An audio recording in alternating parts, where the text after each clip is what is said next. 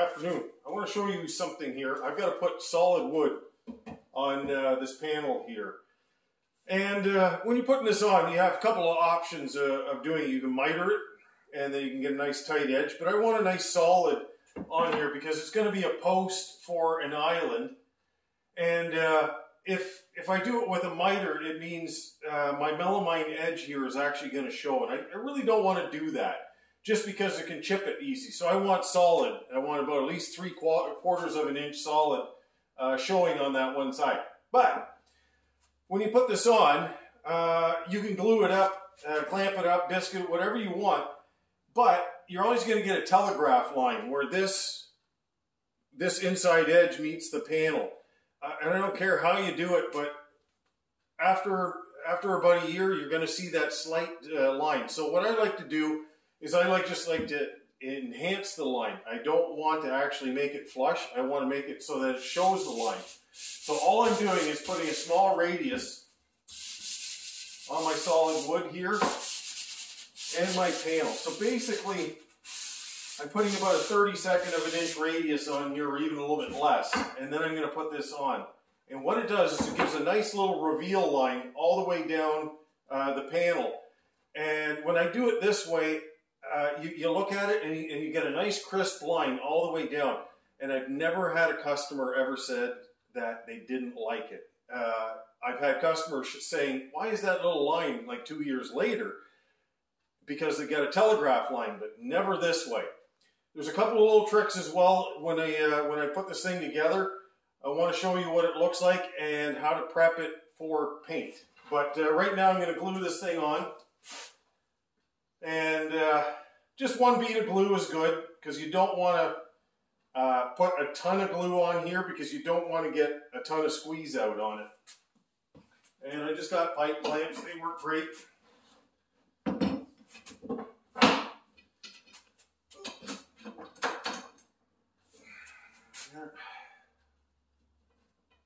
And when you're putting this on, here's a little tip. If you don't want glue to squeeze out one direction or the other, you can put it this way and the glue will squeeze this way. But if you put it down this direction, like so, it'll force the glue the other direction, and then you won't get that squeeze out. So that's kind of what I want on this one.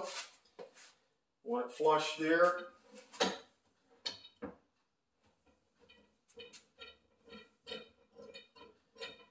And I'm just going to snug that up. You can see here, I'm going to be putting these clamps just a slight bit of an angle here, because this is a 5/8 panel, and I want to get that balanced right in the middle.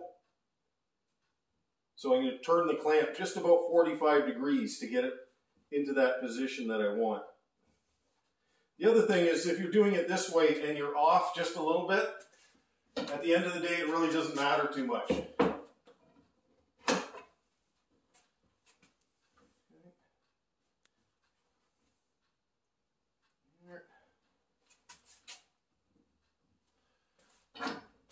You don't have to clamp it hard.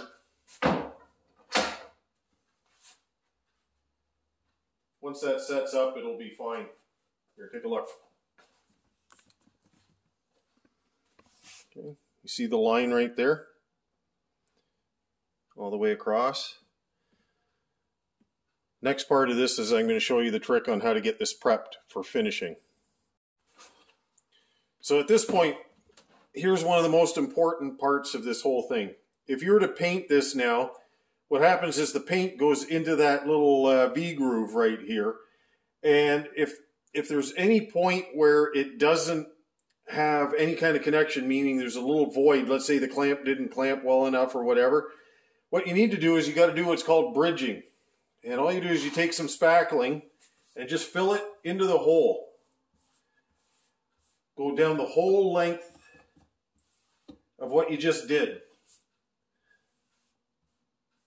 Okay, and you're not trying to fill it in so much as you are just trying to create a small bridge. And all I do is I just, with my finger, just push it down. And what that does is it fills the joint, but it doesn't fill it enough. So what it's going to do is going to give you a nice reveal line all the way through that whole length. And if there's any kind of space where there's a bit of a dip or a hole, it fills it in, and when the paint goes in it, it just goes nicely into that kind of valley, and it'll come out perfect every single time. So it's a very simple, easy trick to do. This works on shelving or anything like this. It's actually really good for shelving when you do it this way. All right, I got it done here. It's all nicely sanded flush. I can just feel that line all the way through there. And even if it's up just a little bit, it really won't matter at the end of the day. But now I've got this post on here, and it protects that surface so that if it gets hit on the edges here, I know that it'll withstand some kind of abuse in the future. I'm going to be adding a baseboard that gets wrapped all the way around it. That's the reason for this piece of plywood. Anytime I'm using a melamine surface, especially for an end panel, I'll put a little bit of plywood at the bottom, like about 2 inches, and that way it protects it. But this gives a great surface to be able to paint on. So that's the reason for that. But this is ready to go into the booth, and I'm pretty happy with the way it turned out. All right, I got the posts done. I actually glued the baseboards on the posts for the island here.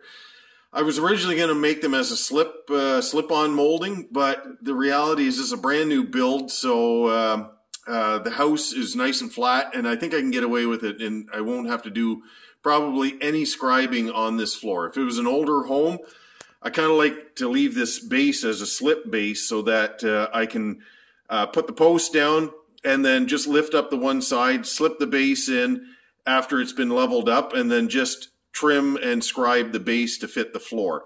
But in this case, I don't think I have to worry about that, so I glued and nailed everything on, puttied them, and I've also got spackling all in the corners, like at the 90s here, so it'll be a nice, crisp line all the way around it, so there's no reveal there. But what I have for some of my other posts is this right here, and that's what I'm talking about. It's a slip-on molding. So I can basically just put my panel down and then slide that into the panel, and then it covers up anything on the floor. That's the reason I do that. So everything now is bondoed up. I like Bondo as opposed to using spackling, which is this here. I only use the spackle just on small holes, but if it's anything like a nail hole, I fill it in with Bondo because I find it sands pretty well the same as the wood that I'm using for paint grade. It works great. So this is ready to be prepped and ready to go. All right, I'm going to put a coat on here right now, and I'll show you a close-up of what it looks like, especially at this point right here.